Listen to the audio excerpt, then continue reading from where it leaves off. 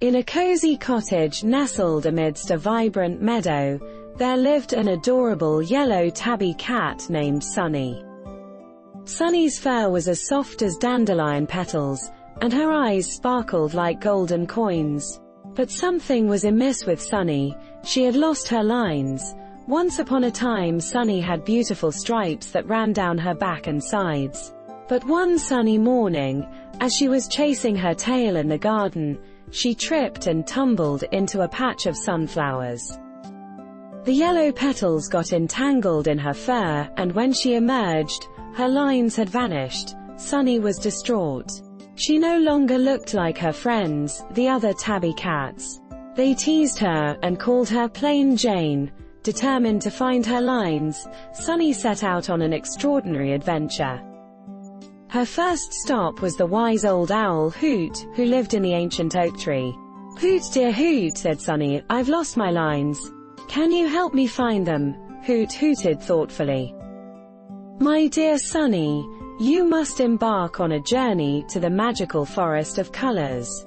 There you will find the enchanted rainbow paintbrush that can restore your stripes." Next, Sunny sought the help of her best friend, Max the mouse. Max was a clever and resourceful little fellow. Together, they ventured into the forest, their hearts filled with hope. As they walked through the towering trees, they encountered a playful squirrel named Squeaky. Squeaky had a shiny acorn in his paws. "Excuse me, Squeaky," said Sunny. "Have you seen a rainbow paintbrush anywhere?" Squeaky chattered excitedly. "Yes, I have. It's hidden in the crystal cave at the heart of the forest.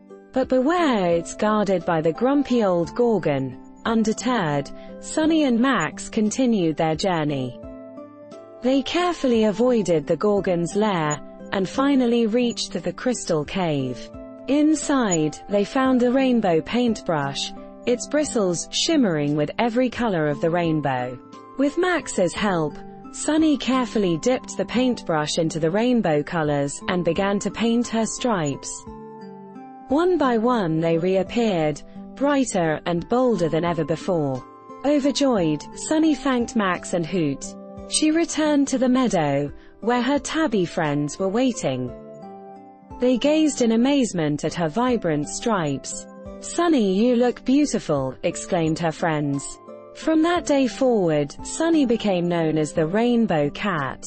She shared her story with all the animals in the meadow, reminding them that even when things seem lost, there is always hope and the power of friendship.